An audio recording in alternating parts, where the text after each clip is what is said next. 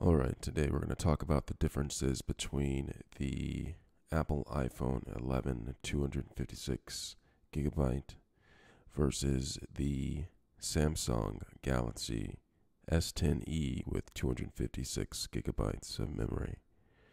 We're going to start off with the first is, of course, the iPhone 11 operates on iOS 13, while the Galaxy S10e operates on Android 9 Pie. Alright, we're going to skip down to usage time. We don't have the information for the usage time for the iPhone yet, but we'll get that to you shortly. Alright, internal memory.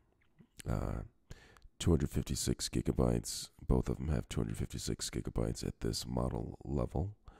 The screen size, you actually get a little bit more screen size with the iPhone 11. You get 6.1 inches as opposed to 5.8 inches with the Samsung Galaxy S10e.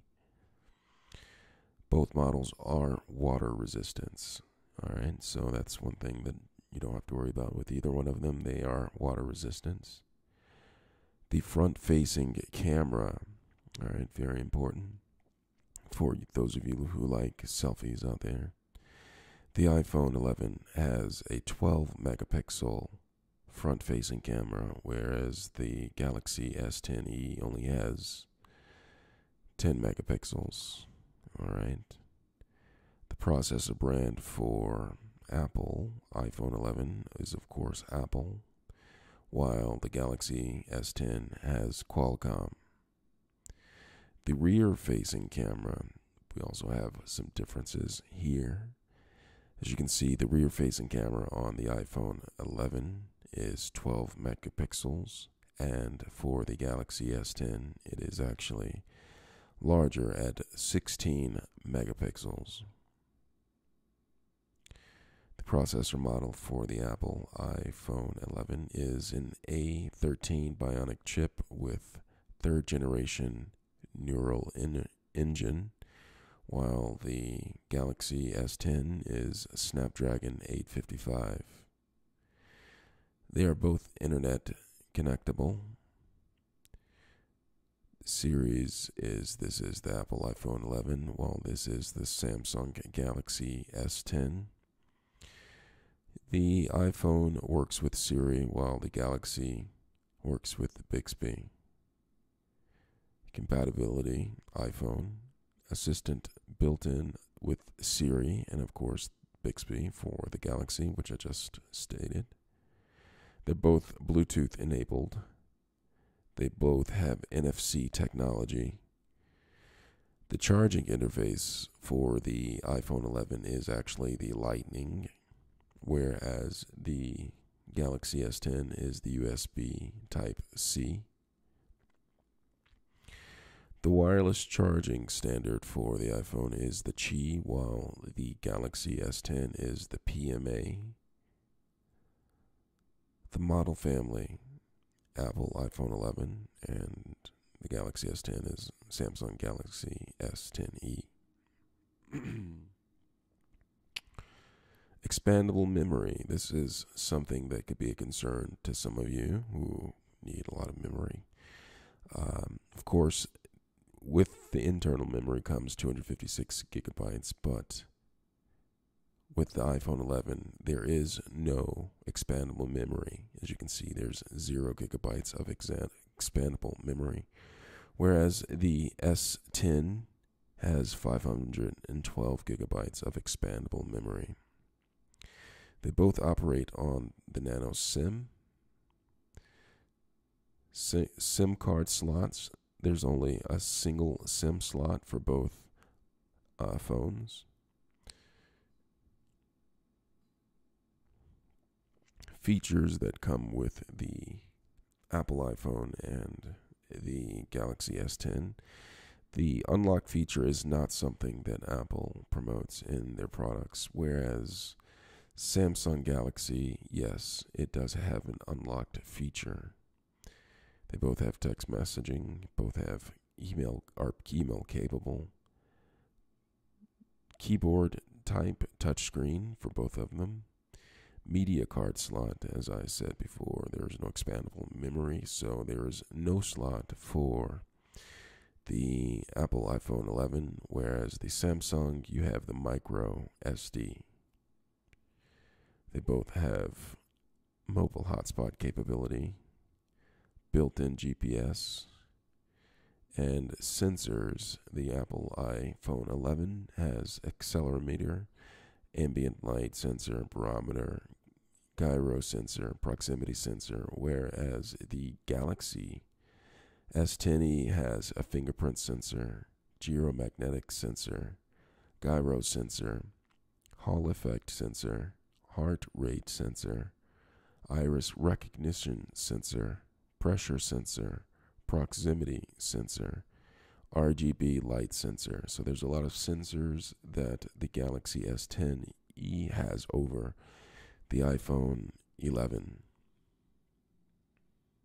Now let's go to maximum depth of water resistance. As you know, we talked before that both phones have water resistance. But there is a slight difference. With the iPhone 11, there is a 6.6 feet water resistance, and for the Galaxy S10, there is a 5 feet water resistance. Standby time for the Galaxy is about 11 days. There's no indication for the iPhone 11. Both are voice activated. Both have IP rating of IP68. Mobile payment service supported. Of course, with Apple iPhone 11, the service supported is Apple Pay, whereas Galaxy S10, the Samsung Pay is available. Both have wireless charging. Social media and messaging services. The iPhone has Messages, FaceTime, and MMS, while the Galaxy has SMS, MMS. Large buttons, no. Shock resistant, no. Dust resistant, both phones are dust resistant. Stylus dock, none. Headphone jack, as you all know, iPhone has eliminated that option from out of their phone lineup, while Samsung continues to have a headphone jack.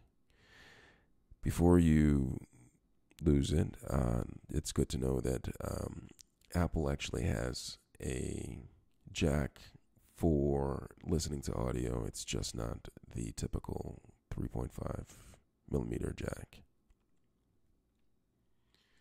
The display type for the Galaxy is AMOLED. Screen resolution, Apple has 1792 by 828, while the Galaxy has 2220 by 1080. So as far as real estate goes, the Galaxy has toppled Apple in that area. Both have touchscreen. Integrated camera, yes, for both front and back. Recording resolution, both have 4K. Frame rate, 60 frames per second. Both have a lithium-ion battery. Battery capacity for the Samsung is 3100 mAh. Both have adaptive fast charging. Well, at least the Samsung does.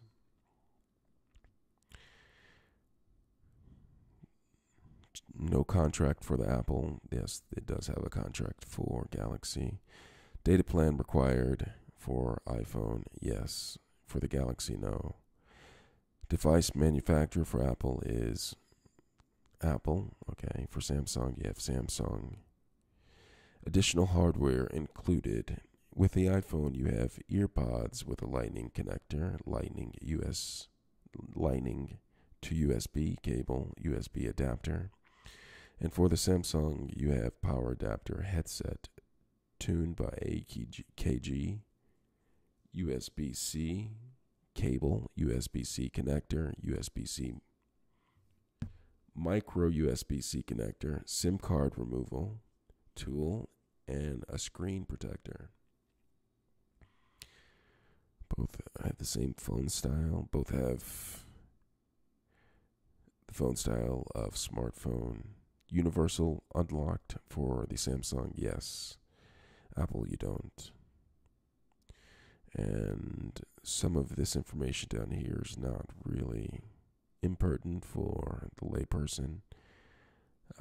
So I'm just going to scroll through it a little bit. Stylus is not included on either model. Of course, we already went over the dimensions and product weight. Both have a 1-year warranty. All right. All right, and that's a wrap. Let me know if you have any questions.